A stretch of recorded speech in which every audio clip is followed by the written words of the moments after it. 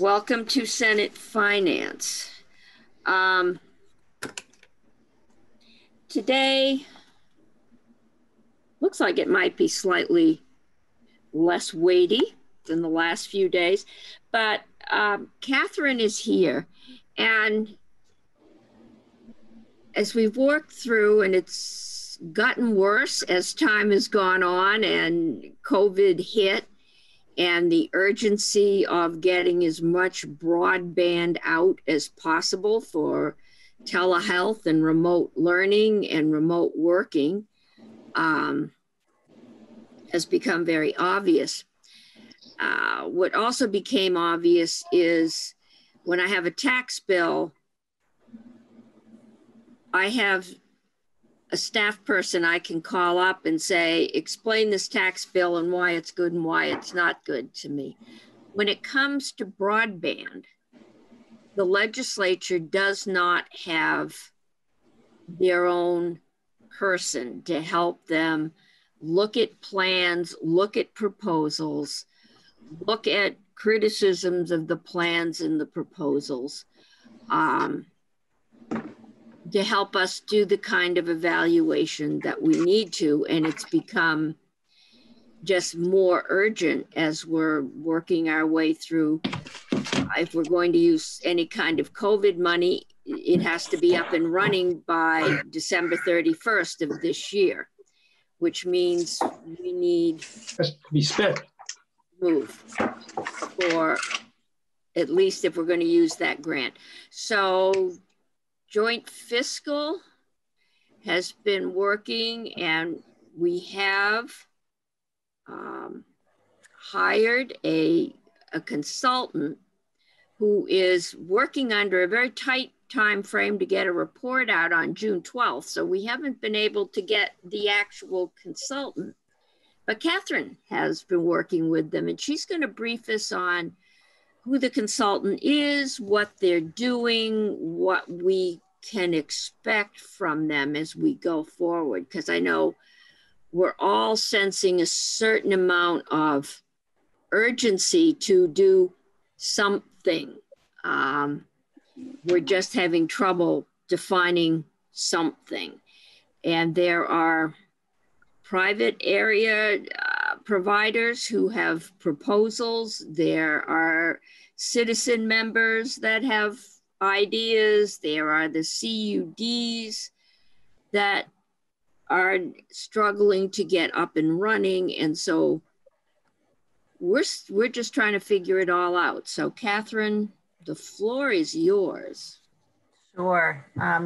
Well, it's good to see you all. I don't think I've seen some of you virtually, but not all of you collectively. So you're correct. Broadband is a challenge. I think everybody understands how important broadband is in the future of Vermont's economy, especially with the COVID crisis. And in light of the funds, so the CRF funds have to be spent. The work has to be done by December 30th. It's not clear they pick the 31st, but they picked December 30th. So they don't want to work on New Year's Eve. There you go. And so that is a challenge. And in the light of all of the desires to do something with broadband, and in light of the changing guidance, we worked with Senator Jane Kitchell and Representative Tim Briglin, and went through, they interviewed 3 different consultants. We chose CCG, and the main person that we're talking with is a woman named Dana McKenzie, who ran the broadband in Minnesota for 5 or 6 years. She ran the broadband, I forget what the title was, the organization, the governmental organization that ran it. Doug Dawson is somebody who's been heavily involved in broadband discussions also. And so we're working with the 2 of them. I believe, Faith, I sent you a scope of work. I don't know if you can pull it up. Catherine, it's on the website. I've made you a co-host, and I'm hoping you can pull it up. Well, okay, Have you done that before? I have not, but I have it in the PDF. Can I just open that? Yes, you have to share screen. I apologize. I'm doing 101 other committee things. That's fine. Behind the scenes. I can do this. Let's see. If it works. There we go. Does that work? You have I clicked. You have to hit share screen, the green button on the bottom of your Okay, I have a Zoom. bunch of things open, so I don't know. I'm clicked share screen and then you choose which one you want to show. okay. Why does it not? We won't spend long doing this. I'll do it if you. Here we go. I think I found it. There we go. Can you all see that now? You're awesome. Yeah, we're up. Okay. Learn something new every day. So this is the scope of work that we worked out with this with CCG, and we'll get to the bottom of it. The report is due June 12th. So that is a very quick turnaround. And it's a $14,000 contract. So it's not going to answer everybody's question. It's not going to cover every single base in broadband. This is sort of a quick, let's get some information and get some assistance on this. So I'm going to hit the highlights on the scope of work. All of this work is going to be done in the context of improving Vermont's broadband capacity in light of the COVID-19 public health issue, and preparing also for the second wave within the state, or resurgence. And now let's get into the specific details of the work. A is the area that they have focused on first and primarily is a review and identification of ways that we could spend the CRF funds. I know they've been talking to other states. They've been reading the guidance, and as I think you all know, the guidance has changed and become, actually, since we've hired them, the guidance has become more restrictive. So that's an ongoing challenge. It's just a fact of life on this, but they will be coming back with some specific ideas about what we could do that would address immediate needs, but also keep in mind the long-term planning and policy goals. So the thought here is that you don't want to spend money on something that isn't going to help keep you moving towards your long-term goals. The second piece that they're working on is a review and assessment of the state emergency broadband action plan that I think you all have had presented to you by the commissioner. And then the third is sort of a little bit of a broader, the implications for the development of the 10-year plan and other planning efforts for expanded access. So they're touching on those three particular items. I know they've talked to the commissioner of the Department of Public Service, and they've been talking to other people across the state. The final work to be conducted, D, was a catch-all that as needed, it wasn't a specific work, but that they can brief people on broadband issues and other things that just come up. So that gave us a little flexibility in the work they were going to do.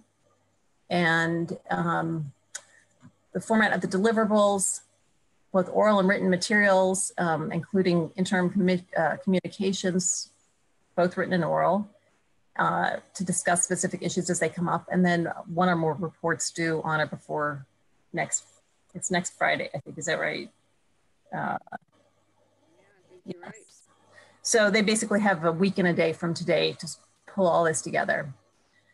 And they are, I think they're going to be talking to House Energy and Technology this week, maybe tomorrow. I'm not positive about that. And we could certainly have them available for your committee as well, if you want to, and especially as ideas come forward, I think you'd want to talk to them. What time tomorrow? Do you know? Are they talking? You know what? I don't know. Let me go see if I can find it. Because we might be able to join them. At least some of us might. Yeah, I do know. Catherine, I'm staffing that meeting tomorrow. It's from 1 to 3. Okay. Okay. So perhaps we could ask Representative Briglin if we could do that as a joint meeting for those that are free here. Thank you, Madam Chair. And we could, okay. The only, I think you would want to check in with the chair, because I know they have also issued their own, I think that has issued a memo of ideas, specific ideas they have. And okay. So they may want to be focused on, I don't know what, I don't want to speak for the chair. So I think. Yeah, no, we'd have to ask them, I think. Yeah. And we can always watch the link after. You can. I just don't know how much of the conversation is I will broader drop him picture an versus email. their specific. So I'll let you all work that out. Yep. Madam Chair, Yes.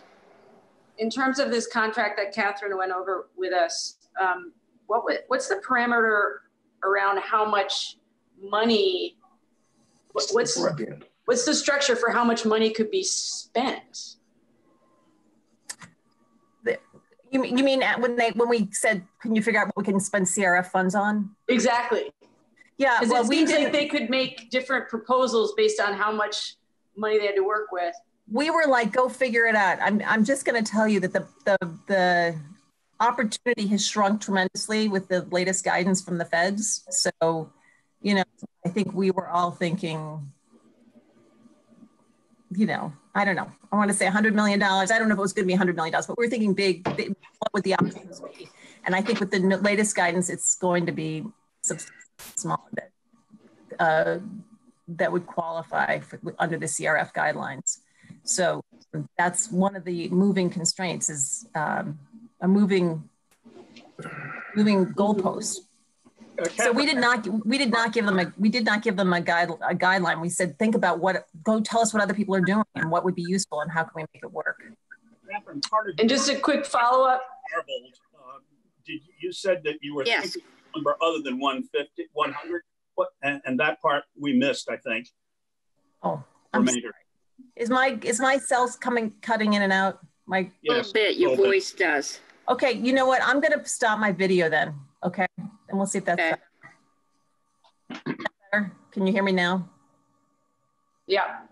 Better. Okay. Yep. So I'm not saying we didn't give them a number, and I'm just saying in my mind, I was thinking, you know, what could we do if we had a substantial amount of money? If you could do a lot of different things, that would be great to know. I think that amount of guidelines have vastly limited how much money we're going to be able to spend on broadband with the latest guidance. So while there was no guidance given to CCG because the goal was to sort of let's figure out what our options are, I think the federal guidelines have greatly reduced the options that we can spend it on.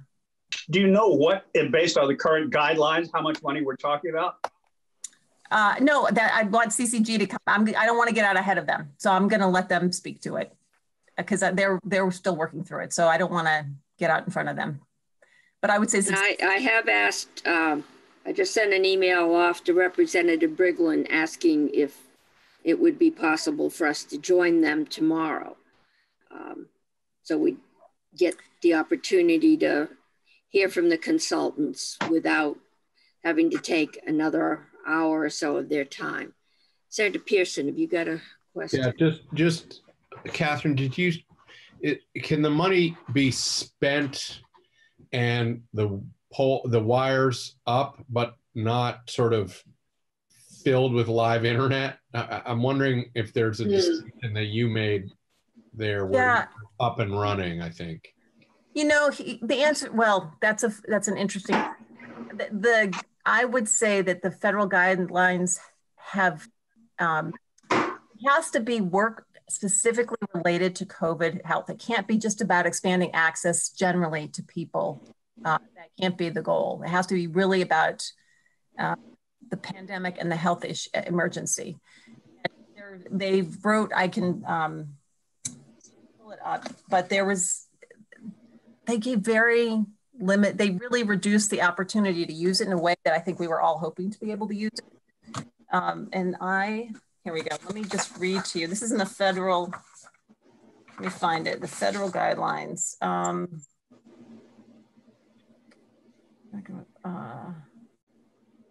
on, sorry, just a second. Let me find it. Because they spoke specifically to broadband. How did they define it? Okay. Here was the question. This is a frequently asked question from the Treasury. May recipients use fund payments to expand rural broadband capacity to assist with distance learning and telework? How do they define broadband? Mark, one question at a time. Yeah.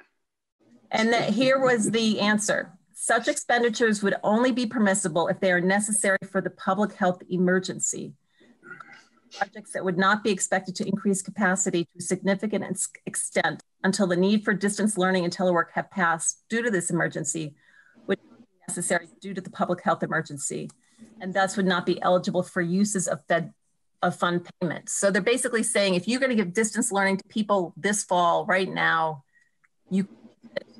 but you can't just use it to expand capacity generally. And I can get you, I'll send a copy of this to Faith, and she can distribute it to you. So I'm just saying to you that we had lots of hopes and visions about spending this money, and they keep narrowing the guidance from the feds. Madam Chair, I just find this so confusing, because we wouldn't be in this situation where we had to do all the distance learning if all the schools hadn't closed. We're still in the middle of it. We don't have a vaccine. I don't understand.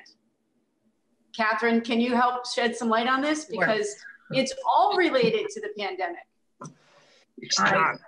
I don't disagree with you. I think, they may also change the deadline on the December 30th. They may change it on this, but right now, this is what's provided. And it's tough because frankly, it's changes for us also. We think we're going to do one thing, and then they put this thing out and they say, oh, you can't do that, but you can sort of do this other thing. So I'm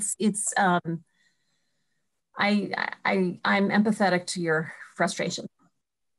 So, Senator McDonald, I think since these are federal guidelines, you can assume that they are referencing the federal definition of high speed, which I believe is 25.3, 24.3. 25.3. 25.3, yeah. And we've speculated here in the last 90 seconds on what they were up to. And it's, in my opinion, pretty clear that they wish to restrict the use of that money to stuff that can be done at 25.3 by for-profit stockholder-owned companies, because that's who they want to send the money to, not because it provides broadband and not because it's going to be used by school kids for COVID. It is an excuse to send the money to that group of people to do, to buy the product that they would like those people to be able to make money on. Well, I think these are some of the questions that we are looking to the consultant to answer. Right. And among them, it would seem to me that if the focus, for example, is on telelearning, that if you design a program to get broadband to every kid who doesn't have good broadband right now, we'd accomplish the same thing that we were probably trying to accomplish, but it's the way we word it and our focus. That notion of identifying all of the kids who don't have broadband right now would take us to the areas that we want to reach. And if our focus is, for example, no kid left offline, we could do that under these guidelines. And I think it might be more important than ever that we get the information from the schools about where were the clusters of their kids that they have only heard from once or twice in the last 3 months, and get that out. Senator Sorokin, did you have your hand up? You're muted, Senator. No. Okay, I got the thumbs down. All right, Senator Brock. Well, I mean, the one thing that I'm looking for in particular from the consultants to tell us is, based on the plan as articulated by the administration, by the Department of Public Service, is it feasible to do what they want to do within the time frame? And where they're talking about extending wires, it to me is highly questionable, just given the fact that we aren't going to be able to put up poles, for example, from November on. And I just have a question as to whether we do it. That's what one of the things I'm looking for them to answer. The second is I'm looking for the feasibility of alternatives that would still give us the broadband, and that is wireless to some extent. And we have this wireless proposal. We have a couple of wireless proposals out that I want to make sure that they look at that in terms of a sanity check as well. Catherine, I think they are, aren't they? Yes, they are. They are. Yeah, that's what I remember. It's useful to hear you say that also. And I can also point them to this lovely YouTube video so they can make sure that they get it, capture all of those issues. That's what they did 10 years ago. They sent most of the money for wireless, and it wasn't by any 6-month or 8-month deadline. It took 3.5 years to do it. Right. So. Well, we're going to work on it this time. We're going to learn. Senator Ballin. It seems like an integral part of this, to speak to both Senator McDonald's and Senator Brock's point, is that we need to get the up-to-date data from AOE. And I know we had asked them for that. I'm wondering where we are in that process, whether they're in communication with JFO, because that's going to be an important piece of this in order to be able to craft it so that we can use the money for it. And we have to know who those families are. Yeah, that's part, I've asked Secretary French for that before. That's part of what I hope to hear from him yesterday. Unfortunately, we ran very late on the floor and we had a conflict. So I'm going to try and get him back next week. I wanted to, and see how they were going with collecting that data. And hopefully we can get this into something nice and tight and concise and make some improvement by the first of the year. Madam Senator Chair. Brock. Now I got Senator Brock, then I'll get Senator McDonald. Yeah. Well, I think we need similar information and data from the health community now, whether that be through the Department of Health or otherwise, because as we start looking at using telemedicine, I have not seen any data that says where we're using telemedicine, how effective, are there places that we need to extend telemedicine that we don't. I would think, for example, where we have people who live relatively far away, say who live in the kingdom, far away from a hospital, that the priority of getting telehealth to them, because people who are living next to the medical center hospital in Burlington perhaps have less of a telemedicine need. But we don't have any information, nor do I know if we've requested it. Well, Health and Welfare has been taking testimony on that. And again, I think that we can have, and probably next week, Faith is listening, have the Hospital Association and the nursing home, and it's the big three. They're all working together. The group, it's Jill Olson, and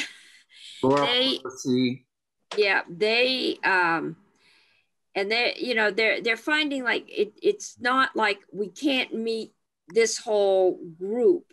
It's more sporadic, and some of it is equipment, some of it is education. It just doesn't fall in a nice straight line, but we'll have them in next week, because telemedicine is definitely part of this. And there are other grants for telemedicine and for veterans, getting them in touch with telemedicine, which we, if we could get someone to coordinate all of this, we might be able to put a nice creative package together, looking at a couple of grants.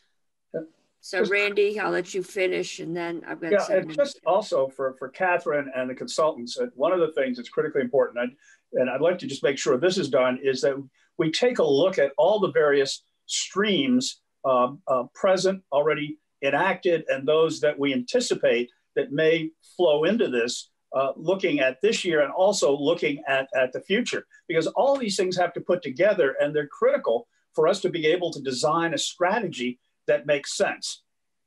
Yeah, we can come up with all the plans of where we want to put poles and wires, but we've got to have a way to pay for them at the same time if we don't want the private for-profits to be doing it. Senator McDonald. One of the differences, Madam Chair, between this event and 10 years ago was the federal government made the decision on who got where the money went. And that's why VTEL got the money. It wasn't us. I do remember that. Yeah. Anyway, the technology, there are different technologies that serve better in different places. And the towers in places that are flat, and the Northeast Kingdom is one that may decide that towers are best for them. But that doesn't apply everywhere. If we had our choice of spending money on telecom or some other area that was equally also needed money, and we could only spend our money on telecom of 25.5, and we know that when you put up more 25.5, you make it more difficult to get world-class broadband over the long haul. We might choose not to use it. And we might choose to use the COVID money for other things that fit our long-range solutions. But I am loath to rush down a path that goads us into spending money that's going to undermine our long-term goals and make it more difficult and more expensive to get these services to all Vermonters. And I hope that our consultants, and that would be Catherine would be speaking to them now, would be very clear about how the money would be, what the value we would get if we made the 25.3, or what the value would be if we went with Vermont state policy, and what we would win and what we would lose. Thank you, Madam Chair. Thank you. And I'm sure we will have that deduction or that discussion. But to balance it, I'll have the lobbyist in who lives 5 miles from Montpelier and is just past the last poll and is working on 5-1. And she would give her right arm for 25.3 or 5. Okay. And well, I don't want to see Vermonters walking around with one arm. I don't. And I might want to what a gentleman. Bend my principles a little bit to get those kids hooked up. And there's a lot of people in there. And eventually we're going to make that value decision as to where is the best place to spend the money in the short run and in the long run. Okay, Senator Pearson. It strikes me that there's not going to be one strategy. There will be some places where we'll be fine granting a little bit of money to give 2 more people some cable internet because they're, half a mile too far. And this is why we're so dependent on a consultant, because we can't possibly gain the expertise to do planning. And we struggle because there's no larger plan that we can take off the first bite of here. And so I mean, if people want to hear from the various lobbyists, I think that's fine. I'd be more interested in waiting for the consultant who presumably has thought of all the clever questions that we can come up with and could give us something of a holistic view so that we can get our heads around it. That may be just me. I think the only lobbyists I'm going to invite in are the ones from the hospital and the visiting nurses to get some information on telemedicine for this committee. So, because that's the other side of broadband. We've got distance learning, we've got distance working, and we have telemedicine, all of which are eligible, at least I think, for some granting. So we should have a whole picture as to where the issues are, and we have not heard on telemedicine. Senator Campion. Sorry if this has already been asked, but what is the timeline for the consultants to get back to us, Catherine? June 12th, so next Friday. Wow, okay. So it's a very quick, like it's not gonna solve everybody's things, but this has actually been a very useful discussion to hear whatever everybody's sort of big picture thoughts are. And anyway, yeah, next Friday. Which is why they haven't been spending a lot of time with us. Yeah. And I'm hoping it'll be okay with the House. If not, we can watch the YouTube of it tomorrow afternoon rather than have committee, and at least get to see who they are and what their thinking is at the moment. Senator Brock. I guess just the only concern that I have about the consultants, and when Catherine and I talked about it, is this is a $14,000 contract. Right. And we're all used to dealing with consultants, particularly in the technology area, 14,000 buys very little. And that's a caveat that really does concern me a bit. Right. That we make what we paid for. Yeah, I think but we may get enough direction to know what we need to pay for again. And, you know, we'll see where that one goes. Okay, any other questions? Catherine, have you got anything else to tell us? Catherine, right can you now. just respond to that? About what they know and what. Well, I mean, how much we can expect. Yeah, did they say this is the discount fee, or does it reflect the fact that it's 10 days of work? I think they're working hard, and they're talking, like, they've talked to the Secretary of Education. They're talking to actually there was somebody who worked for the agency who's gone to work for a district who actually knows a lot about the individual technological access in schools. They have been doing a fair amount of work on this and talking to people and talking to other states also to get the ideas about what other states are thinking about doing.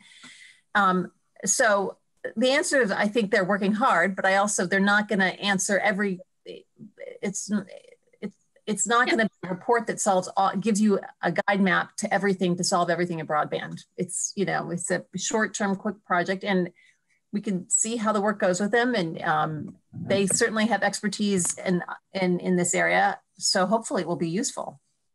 That's my goal. And I think it's, you know, trying to figure out what you're going to do right now if you're going to do what you want, if you want to do something, what you want to do and how it makes sense is important. And we don't have a lot of time to figure that out. So I think they will be very helpful in that context.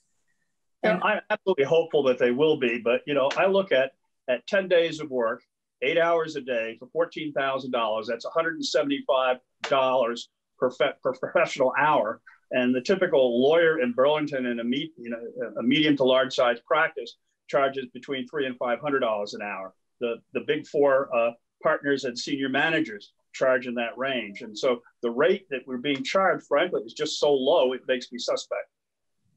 Okay. Maybe they're hoping we'll come back. The lost lead. So, yeah. So, okay, any other questions at this point? And where's my agenda? No, has gone away again. Okay, all right.